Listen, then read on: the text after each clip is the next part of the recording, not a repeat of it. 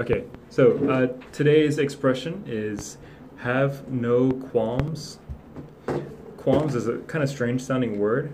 Q-U-A-L-M-S as a spelling. Qualms. Even the pronunciation, you know, it sounds like K-W-A-M-S, I guess. So qualms originally means like to have kind of a guilty conscience about something. You feel guilty about something, right?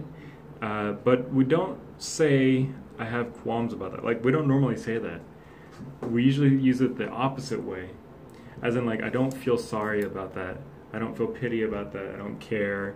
So if you have no qualms about something, that means you don't really, you don't feel any kind of sorrow or pity.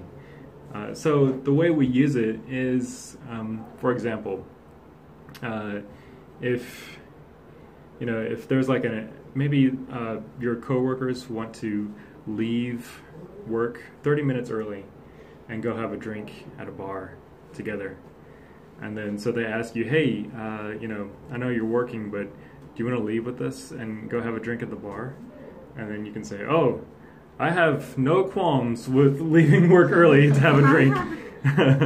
Meaning I don't feel sorry about that at all. I don't feel guilty about that.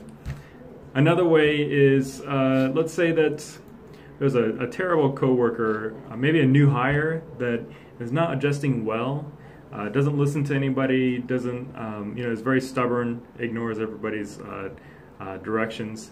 And so then people are like, oh, somebody needs to talk to her and tell her, and be very tough to her. And then, the person that doesn't mind will say, oh, I have no qualms with being tough and making her cry, So it's like saying, I don't feel sorry, I don't feel guilty. If I make her cry, it's her, not me. So that's how you use I have no qualms. Some people might say I have no qualms with telling a white lie, like telling a little lie. They don't feel guilty about it, they don't care. So the expression have no qualms, you can have no qualms with, have no qualms if, have no qualms about, he has no qualms, she has no qualms, I have no qualms, like that. And that's our expression for today.